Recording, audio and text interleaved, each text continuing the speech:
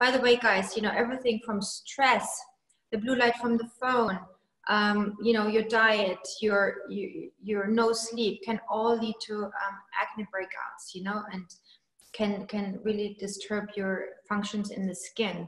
So it's really, besides, you know, when you experience breakouts right now, it can come from all these things. So we can adjust the lifestyle, number one. And when you experience breakouts, I think it's really good to start with the, you know, with the diet, leave dairy away, leave the meat away, just take sugar out of your meals, go on a plant-based diet, and, you know, respect your sleep, try to, you know, de-stress and, you know, hydrate your skin, obviously, but get a little bit of the stress and the stressors out of your daily, you know, lifestyle. And then, you know, this might already help and clear up your breakouts if this doesn't work. And, you know, it obviously always can come from hormones, and mostly, especially in a young age, you experience breakouts from hormones. And if you get off the birth control, or, you know, start the birth control, anything changes, or when you're pregnant, or you just gave birth, you know, all those things can change tremendously your skin and what's happening. And that's why I think it's really important to match everything, not just the hormones, and not just the diet, and not just the stress, and not just that. Try to go on a really healthy lifestyle and a really healthy skincare routine.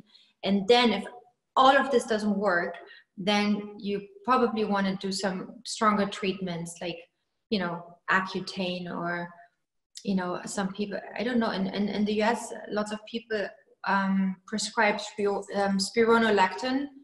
It's like, they do it in the US like crazy. In Germany, nobody would prescribe that. No one. Really? Because it's a kidney medication.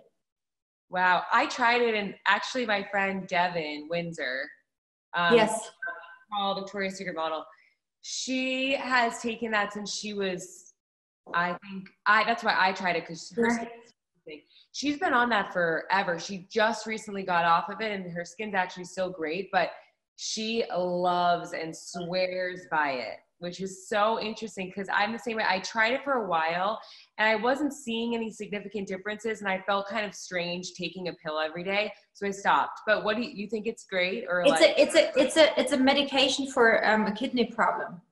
It's only the side effect of this pill has like beneficial, you know, effects on acne. But it's a acne it's a kidney medication, and you have to watch your kidney, your lab work and everything, and your minerals and all of this kind of stuff. So it's a medication for really sick people, and this is just a side effect. So you have to really be careful, discuss with the doctor if you want to take it.